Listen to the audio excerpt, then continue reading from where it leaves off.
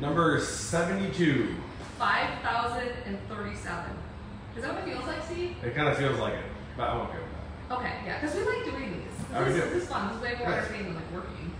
And we're getting paid to do it. So. Exactly. It's paid to talk. I like to talk. Okay.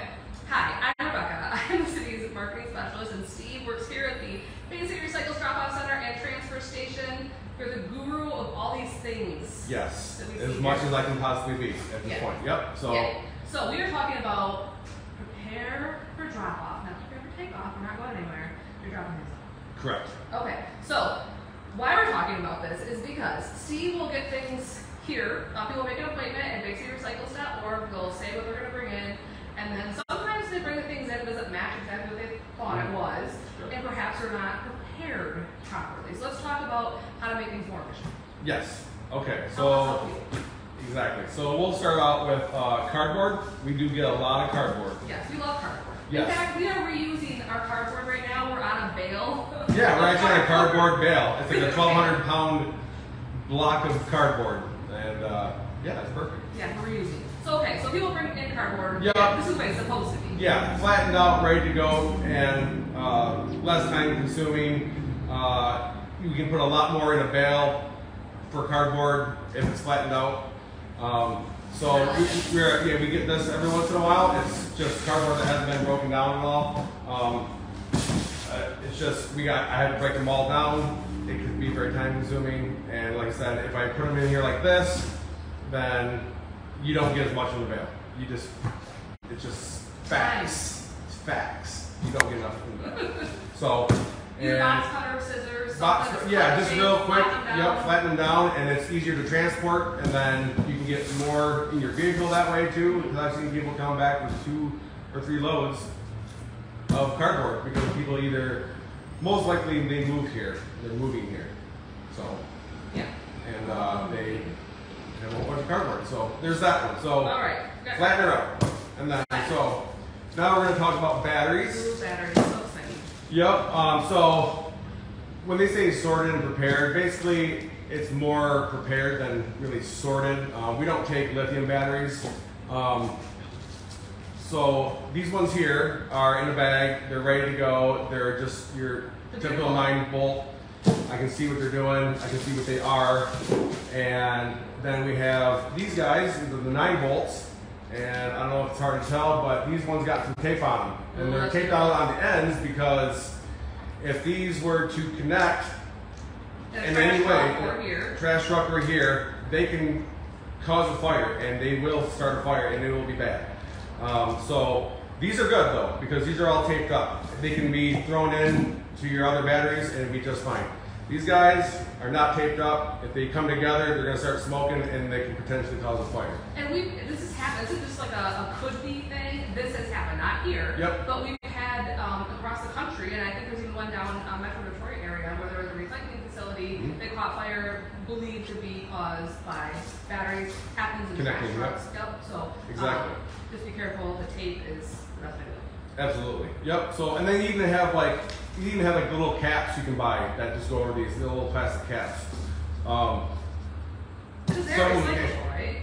Oh yeah, all these are recyclable. So these get I don't know if it's melted down or I don't remember how they do it, but yes, they are recyclable. That's why they come here. So keeps it on the landfill too. Yes. Okay. So now paint. Paint. So yeah. So paint is we get a ton of it. We get so much paint, and 99.5% of it is in when you guys come here, it's in perfect how you're supposed to have it right here. Yeah. In a gallon form or in quart sizes and stuff. You got the lids on them. There's no holes in them. That's what we like to see, because paint is a bad thing when it gets all over the place. Which we have some pictures that we'll see, yes. I think sometime this month in August, where somebody had put their paint in the trash and done it properly, and it got all over our transportation floor and the tires of our trash truck, and not nice. It can be potentially go down into the sewer if it's not contained fast enough. We have a spill containment process up here. If we see stuff like that, we use and help get cleaned up as fast as we can. So this is correct. So this is awesome. This is perfect. What are the no-nos with paint? Ones that have no lids on them. I've gotten people where they have just like no lids. I've had I've had people with plastic bags, just like not like grocery bags, but like Ziploc bags with paint. I don't. Okay, who knew? And then we have your canning jars, which you can, if you can it for like at least 3 months, it's still gonna look like this. So. But this is also a no-no.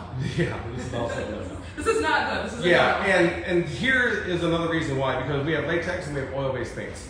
So, latex and oil-based paints, they are recycled differently because of the properties of the chemicals that are in them. And when we have something that looks like this, we don't know what this is. We don't know if this is oil-based. We don't know if this is latex. What's in that? I can mention it's super breakable. It's super breakable. It's not the proper way to bring them in here. And I think glass is recyclable, so we prefer to recycle the glass. Yeah. So I don't know if you.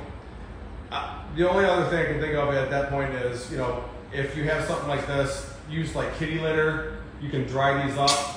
It might take a little bit, but then these can be disposed properly. Yes. So that's another option. If you don't want to bring them here, you can dry them out yourself. You could dry them out. Trash. Yeah. But it has to be completely dry, like right. Yeah. I mean, most ones we see normally like in the trash, are completely emptied out. There's kitty litter in some of those that we see, which is fantastic. But this isn't going to work. Okay. So. Now let's talk about bags. This, my friend, is a free item here at the Basic Recycles Drop-Off Center, as long as you make an appointment at basicrecycles.org. Just like that. Just like that. So when people come in and they want to drop off their bags, excuse me, most of the time they'll have them in like another trash bag, which is fantastic. We have all different types of plastics, which is great.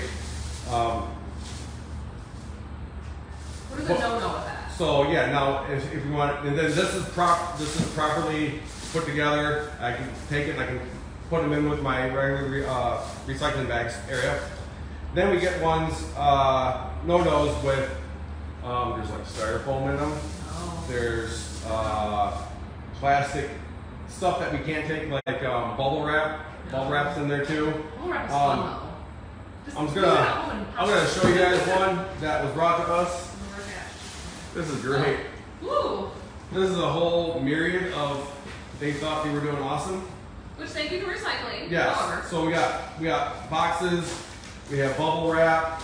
I think there's some styrofoam here. There was some rigid plastic in there as well. I know I had seen. And all that stuff can be recyclable. It just has to be. It should be. What do you call it? Prepare for drop off. Yeah. Separated. Well, it's separated. That's what I was looking at. Yeah. And. Trying to be fancy and stuff. Exactly. Okay. So, yes, prepared for takeoff. Exactly. So if you guys can separate the stuff out, it just makes it easier, because if I can't see some of the stuff that's in there, like this one, it was obvious, you could see all that stuff. But if a bag like this or bigger, and it looks like all plastic, but there's like styrofoam and stuff, and then it goes to our other processors to take care of the final recycling, then it's an issue on their end, and then we're going to get a phone call back going, hey, you guys are... Steve, you didn't know. Exactly. That's what I'm saying. Yes. It's going to come back on me. So no. So and then that will mess up their program. And yes, it's a chain effect all the way down. So if I can catch it in the beginning, yes, that's fantastic. But yeah, I mean, if we can separate that stuff out, it would be awesome. So, if you guys don't know, we're at the Basic Recycles Drop-Off Center, which is at 2900 North Water Street. Is required at basicrecycles.org. Forgive me if you've heard that before. This is where you do the recycling part. But up on the top of the hill is where the trash portion is. So we take recyclables and trash. So, you might think that you just like throw away trash, but there's actually a way to prepare trash for drop-off too. What are some of the things you see here that people would do better? I think we talk about like concrete and different things. Yeah. Like, what are some of the things people would do better if they're planning like to utilize the trash facility versus recycling? Most of the time, what I would see is people have like 2 or 3 extra garbage bags that wouldn't be able to fit in their trash can. No big deal, that's awesome. But then a lot I see is people coming in with trailers that have a mixed bag of stuff, I guess you would say. So they have like construction material, which will go up there. I take build material up there, but then inside there could be concrete, brick, scrap metal, that type of stuff, where it takes quite a long time for them to separate it out, because we don't want scrap metal going in there. There's no reason for that. That can get recycled out. So there are things that go in different containers. Yeah, out here on the property. So if you all separate when you get here, yeah. to save you time. Man, you guys are out of here in no time. I see that. Not, sometimes. I do see that sometimes. I'm trying to see that no times. So, yeah, no times. So anything else along those lines that people could do to speed up the process, whether here or up there? Let's see. Cover everything? Did we forget anything here? Let me look. We have grand plans that we forget things. Yeah, like this. What is that? Okay, well, it's definitely not paint, Okay. and people will they don't know. Yeah, this is acetone, and this is concrete patch. But they thought it was paint. Well, they thought they could people, when they bring their paint in, oh, I have this as well, or I have this as well. That's more household hazardous. Correct. Waste. Yes, which at this point, at this time we do not take that kind of chemicals. So I will refuse these type of items for now and until further. Yeah. And if you ever don't know, what is this called again? That's heavy. Concrete patch. Concrete patch. If you don't know, go to the website, basicrecycles.org. We have that redirectory tool. There's a little search bar, and you type in concrete patch. And you hit search, and it'll tell you, oh, we don't take this, but here are some places that may take it. So we always give you suggestions. If we don't take it, we try to point you in the right direction of where it can go, because we want everything, whether it goes here or somewhere else, to be properly taken care of. Absolutely. That's it. All right. I can't think of anything else for it offhand. If you're paying with cash, it does have exact change. It does say that somewhere. Everywhere. Does it say it everywhere? I don't know. It does somewhere. It does. I haven't made an appointment in a long time, so I know it either says in like a confirmation email or just as you're finishing up your appointment. Steve doesn't have change. Whoever may be here that day, you just don't. Yeah, we can't make change here. So. Credit card, debit card, check, exact change. And you don't pay until you're done. So whatever when you make an appointment, you're not asked for money right then.